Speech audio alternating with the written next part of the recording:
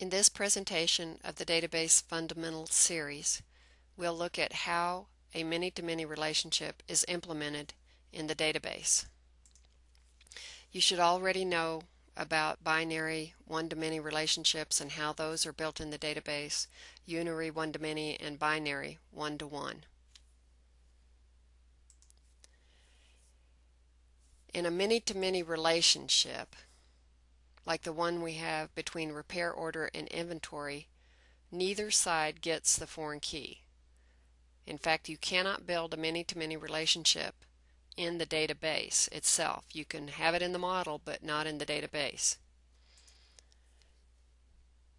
So you will have to decompose a many-to-many relationship into at least two one-to-many relationships.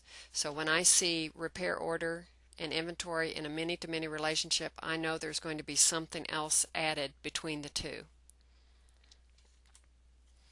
You add an associative entity that links the two original entities. Now, the associative entity may also be referred to as a conjunction or intersection entity. In our example, we would add repair detail between the two that were in a many-to-many relationship. We now have a one-to-many from inventory to repair detail, and we have a one-to-many from repair order to repair detail.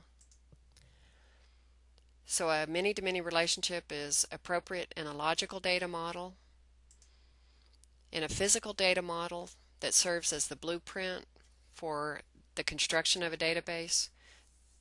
All many-to-many relationships should be decomposed into their one-to-many relationships.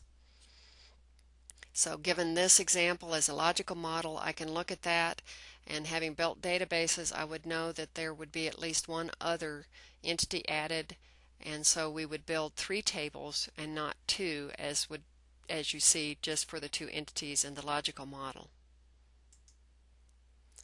So for the auto repair shop example, you would build the repair details table. This table is going to have a foreign key from repair order. It's also going to have a foreign key from inventory. A table can have many foreign keys or it can have none. It simply depends on that table's relationship with other tables in the database. So you've seen here how you implement a many-to-many relationship by decomposing it and adding an associative entity or what becomes another table in the database.